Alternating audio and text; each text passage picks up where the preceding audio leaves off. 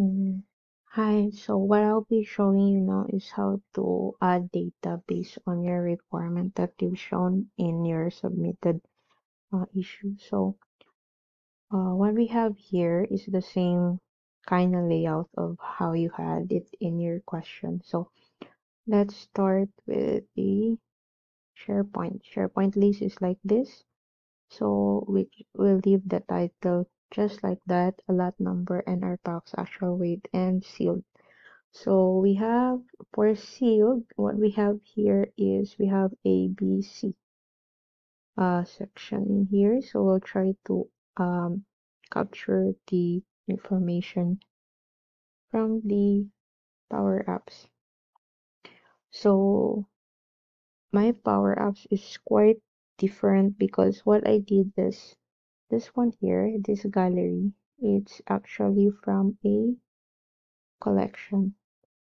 So that collection here is initiated. So initiated means we are trying to like initialize it or telling the app that we have this container of data. So the best place to initialize it is at the on start code here. So when you go to app, click this one, you will be usually shown this one. So go to on start and then add this code clear collect. So this is just declaring an empty row of call ABC, and then we have this one like just the similar format as this in here, and then what we have is the value. So for the value, let's keep it just like that, and then after that, I've also added this plus here. So for the plus, I just put collect. So it means it's gonna create another em empty row for call ABC. So let's just test that out. So if I remove this one, so it's empty now, I can just click this one then and it will add more rows. So that's for this icon. So this one is just an icon. Then I have a gallery called add logistics. I've added a couple of text boxes and then sealed drop down. So this one, its data is based on the SharePoint data. So if we go to its items, it has the logistics field. So just want to show you my SharePoint list name is logistics. So that's why it's like that there. And I did import logistics in here. So next that I did is after adding this for here, I also added this one. This one is just a trash icon because I want to clean my screen. So when this one is clicked, it's just gonna remove this row of data in the call ABC. So just these two. Okay, back to the input. So for the input, we have uh, two properties that we need to modify. First is the on-change property. So the on-change property is that it's gonna update its item. So if ever I change the information here, it will patch the data source. So let's try. So for example, before I put any data there, let's just go to check the data source. So you can actually see here. So I have called ABC collection and it's showing that I have empty data in here. So let's go back.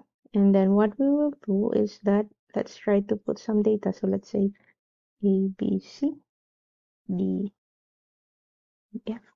So I did two changes for this first row. If we go to the collection, you see A, B, C, D, E, F. So it's arranged alphabetically, but it's still on the right column.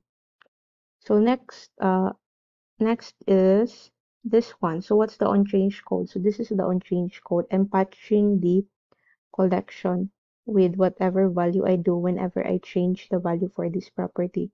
It's the same thing here. So on change, that's it. And then another one here, change, that's it too. And this one on change. So this self that selected value. So that's what I've done. And I will change this one. Let's move this one for the drop down. Don't use on change. Let's put it on select. So just that. Okay, so we've done those changes. Apart from the on change and on select for seal, I've also done the default here. Default is that this item that lot number. Because if you leave it as empty, so let's try leaving it as empty. So see, so I put change 12121 like that. So it turns black, and if we check the collection, it's actually saved.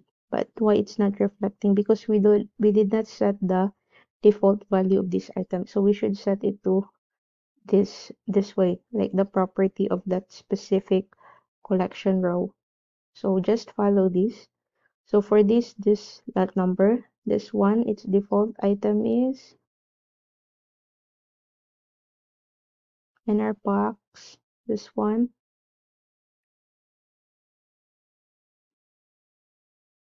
actual weight.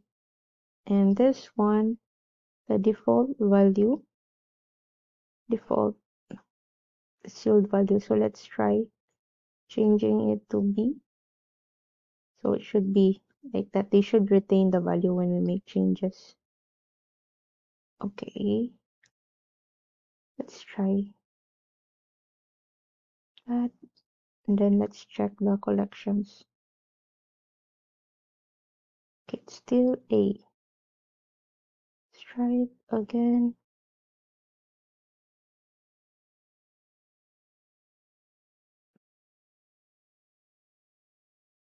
Change.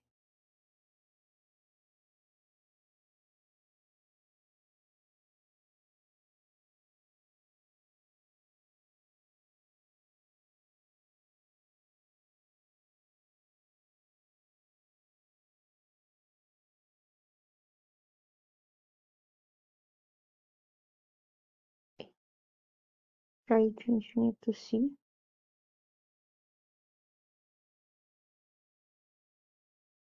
Okay, so I was wrong earlier. Just keep it to the property on change. So we have that one. And then the button here is just a simple button with the same formula as yours. But the only thing I did is I changed the source. So instead of going back, because what you did is you're referring to the input, like let's say text input, something like that. You should not refer directly to the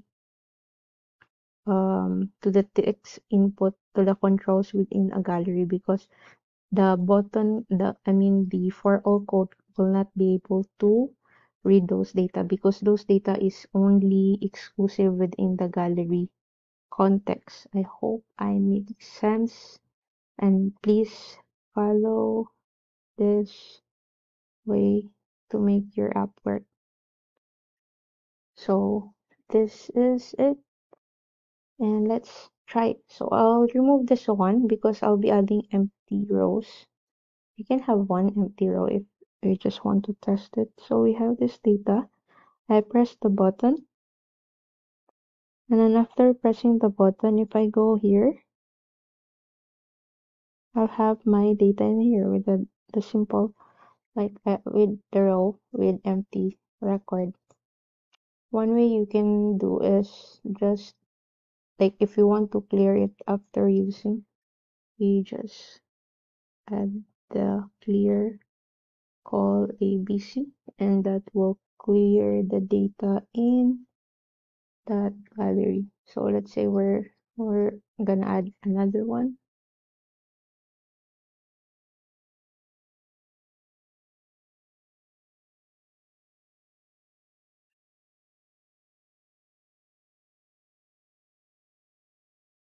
and then add.